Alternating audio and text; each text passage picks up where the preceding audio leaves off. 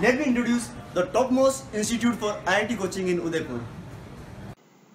The information presented in this documentary are based on facts and figures reported in newspapers and interview.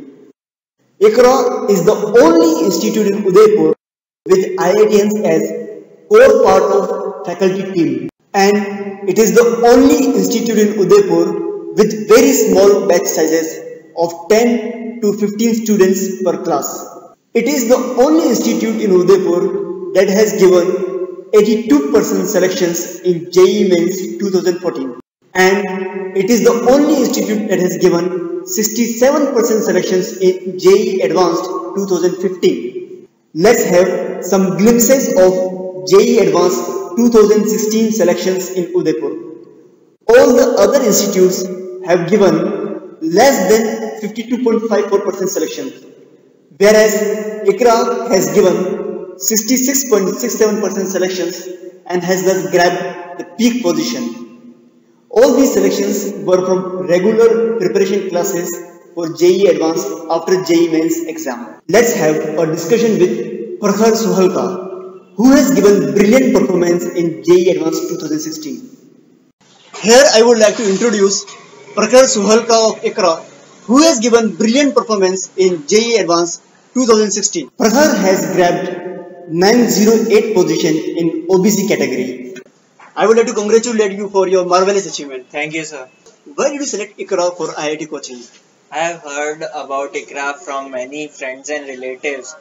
As I further inquired for the admissions, I also came to know that the faculty were very well qualified and the institute has produced some very good results in the past few years. So I made up my mind to join Iqraa. What benefits you got from Iqraa? Besides increment in my IQ level, I got a whole personality development. The faculty here are very helpful and ready to help round the clock. Discussion of past few important JEE questions and specific topics was also very helpful. The study material and the test papers are also very relevant to the current JEE syllabus. Prakhar, what tips would you like to give to the students preparing for IIT? I would like to tell the students to stay focused and confident during their 2-year preparation as the path is not easy. I would also like to tell them not to become overconfident or lose your confidence. Keep up to the hard work and have faith in yourself.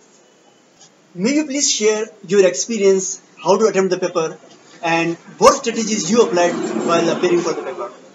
While giving the exam, don't waste too much time on a particular question.